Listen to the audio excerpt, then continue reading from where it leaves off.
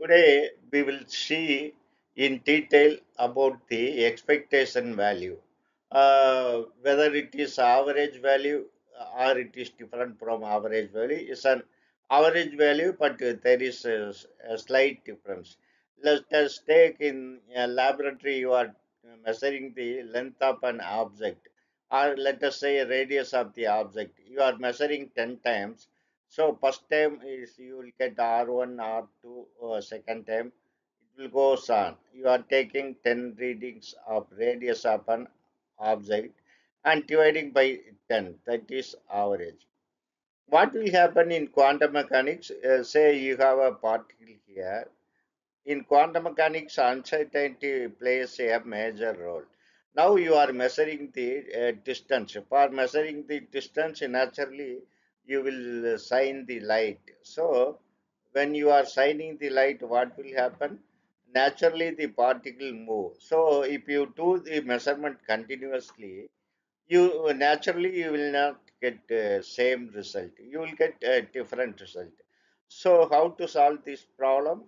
Either you can leave the particle will become equilibrium. You do the next measurement after some time, or you make a copy of this particle exactly at the same state.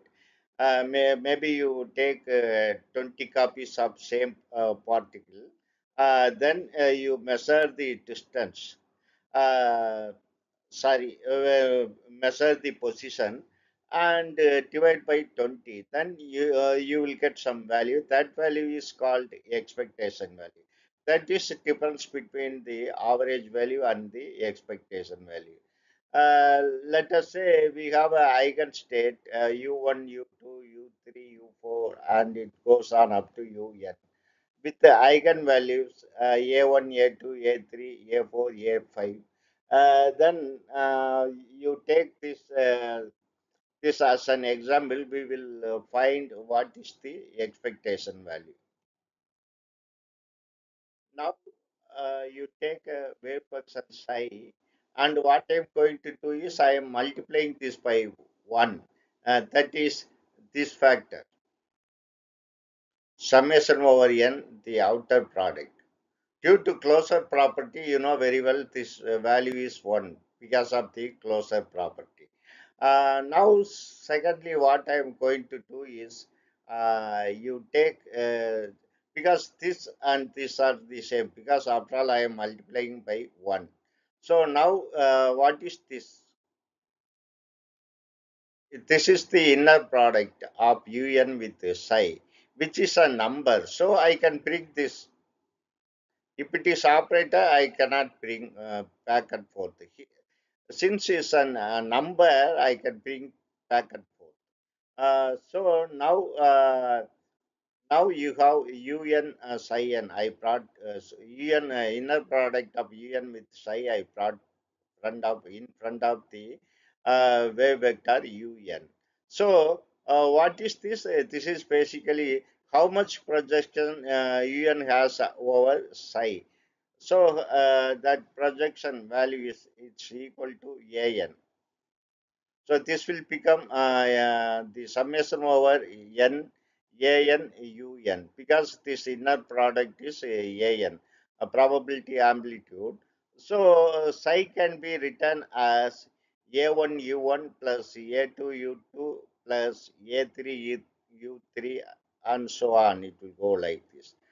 Now this expansion coefficient or probability amplitude, if you square this, if you take modulus square, because you know the expansion coefficient is maybe the complex number or a real number. So we are taking the modulus n square, modulus of this n square, which is equal to pn.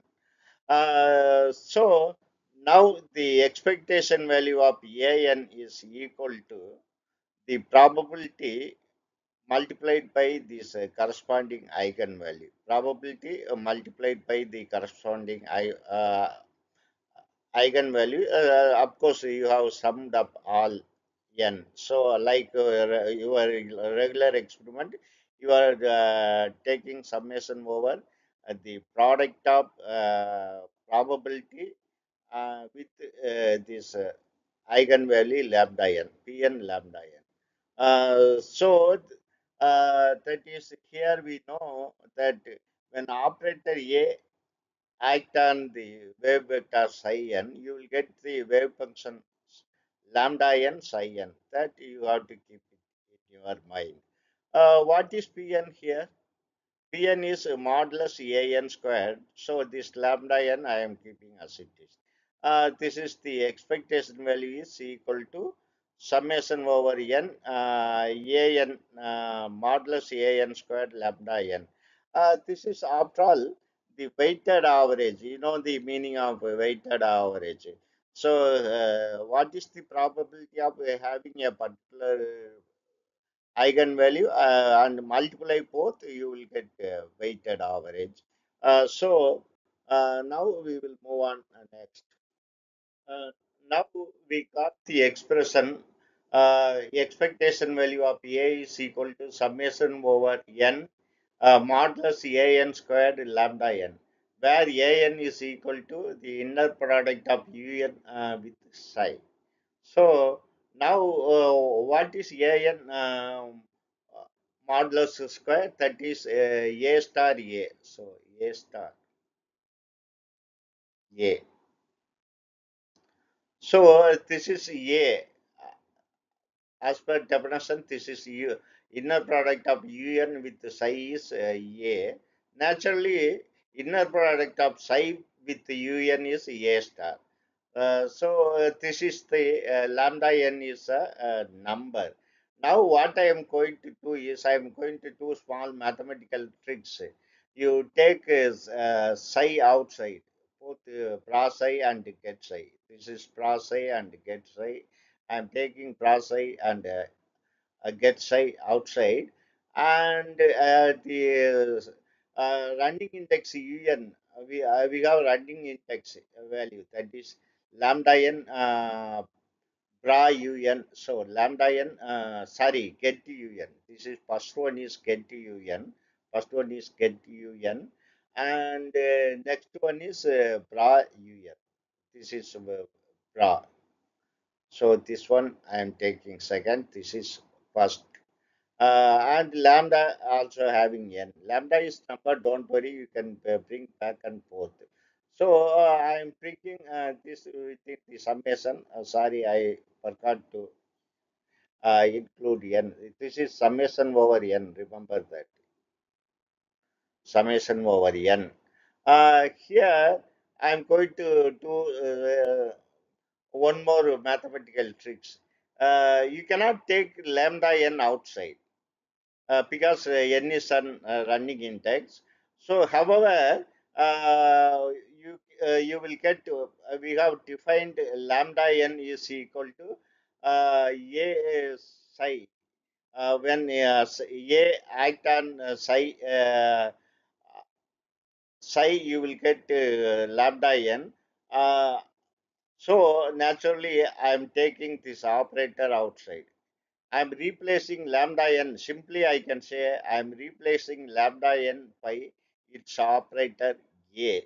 Now, a there is no running index, so I can coolly take it outside this summation. So, summation is over n.